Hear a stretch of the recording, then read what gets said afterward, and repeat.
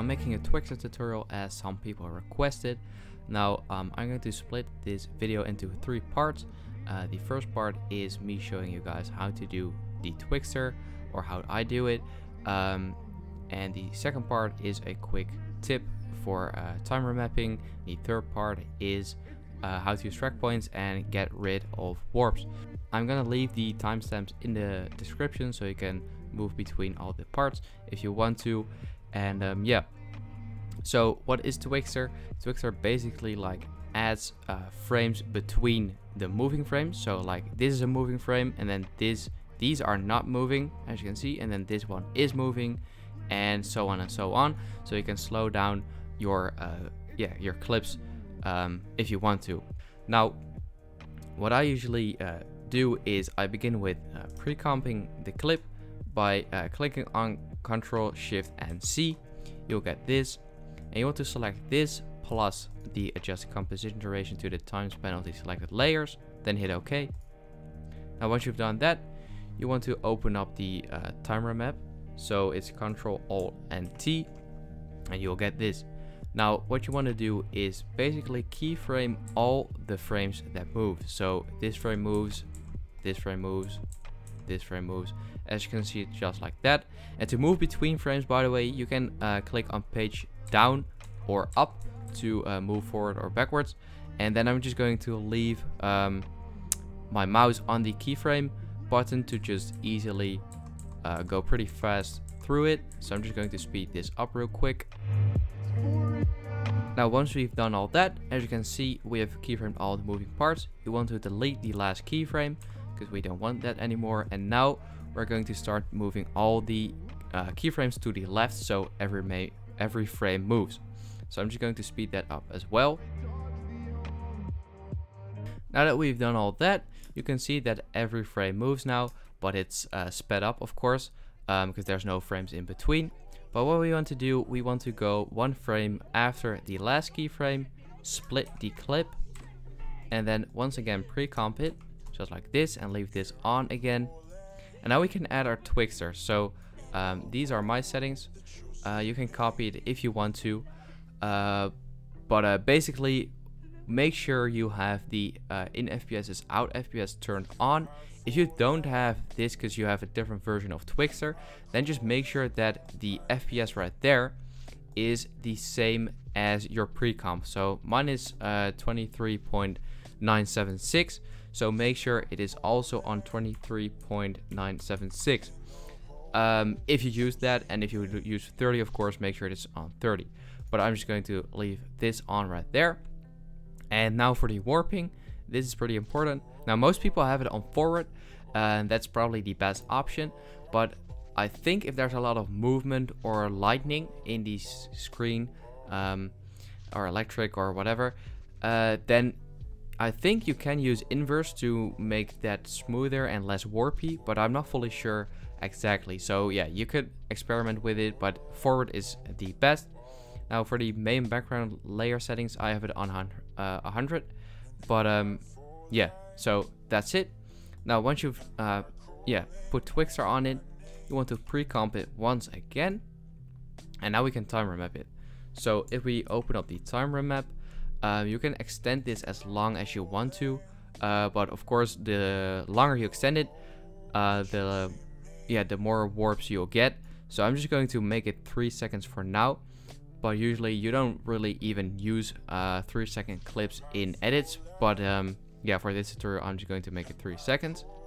Now if you want to have it like right here, then what you want to do is move the keyframe one after the after where you want to end your clip, and then just cut it. And this is the this is the clip now. Now we're going to ease it by pressing F9, open up the graph editor, and do some basic graphs. Now because this is a long clip, I'm not making it that sharp, but if it's a short clip I usually make it like way sharper like this. But for now I'm leaving it on this because it's a long clip, as I said. I'm just going to pre-render it real quick and show you guys the result. Now that I've pre-rendered the clip, you can see that this is the result. So this is pretty smooth, and this is also a pretty easy clip to Twixtor, because it's only like her hair that's really moving. But yeah, it looks pretty good. And now I'm going to go over the time remap tip and the how to use track points. Now we're gonna go over the time remap part, and as you guys saw in the preview, that is a pretty big difference here at the beginning. Now to fix that on some clips, what you can just do is grab the first keyframe a bit sharper like this, and then it'll get rid of most warps. But as you can see in this case, it's still pretty warpy. So to get fully rid of that, what you can do is open up the time remap and see like frame by frame where the warp is. So this clip seems fine, but there's a couple warps, so I'm going to put a keyframe right there, zoom a little bit in so it's easier, and I'm going to move it a bit up and down like this. When I move it up almost to like the original frame, then I'm gonna move one frame forward, and you can see it's a big warp. So I'm gonna keyframe it once again and move it up till you see the original like frame again. Go one forward and then do the same thing again. So by doing this, by going to the original like frames, you get rid of those warps. So let's do it again with this keyframe, and let's see. Yeah, this is probably fine. And then what you can do, you can either just leave this or just time remap it a little bit like this. And let's just pre-render this real quick and show you the result. And now that we have pre-rendered it, this is the result. And as you can see, it'll get rid of all the warps in the beginning. And yeah, it looks pretty clean, as you can see.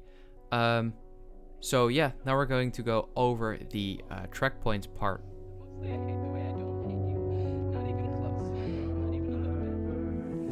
And now we're gonna go over the track points, and as you guys saw in the preview, once again, it looks way cleaner. Like this part, the tie and the sword right there look cleaner with track points.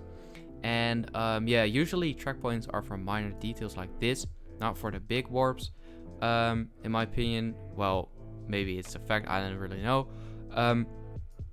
But basically, to do the track points, what you want to do is go into your pre-comp and then open up the track points right there on Twixtor. Now, this may look a bit confusing at first, but it's actually really easy. So yeah, we're going to go over it.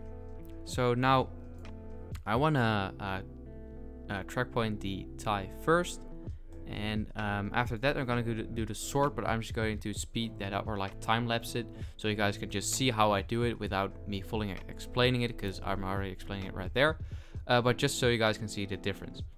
Now I want to start on this frame right here. Now what I want to do is go one frame backwards.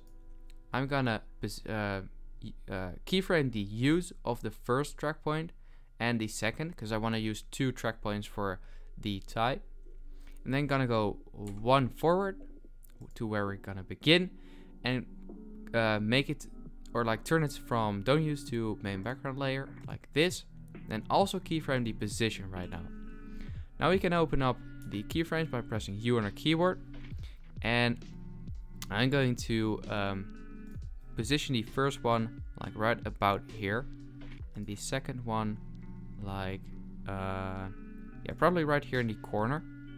Now with track points, what it does, it basically tells Twixtor to focus on this part more, so it's less warpy. And now with track points, since it's moving to the left, as you can see, we want to put the track points on the left side, not in the middle or on the right side, but just on the left, since it's moving to the left.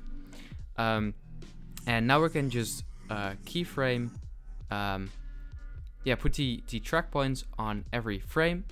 Now keep in mind that you have to use the same track point for the same part. So this one's right there, right? So you can't just put it like right here and this one right there. That will kind of mess it up.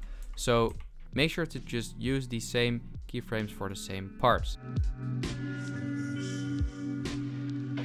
Now I'm done with all the points, and since this lasts till the last frame, as you can see, you can just leave it like this.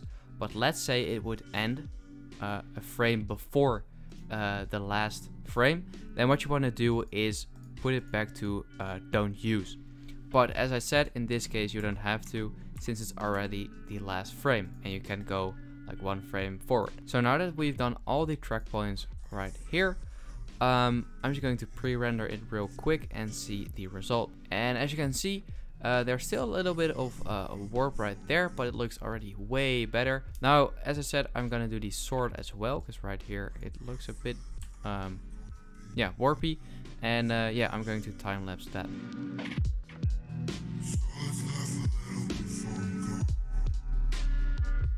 And now, as you can see right there, it got rid of the yeah, like 1 or 2 frame big warp, and it looks pretty smooth. And you can still see it a little bit, but in the edit itself you won't notice that. So this is gonna be the end. I hope it helped out for you. Yeah, and if it did, you can follow me on Instagram or subscribe on my YouTube. And yeah, that's about it.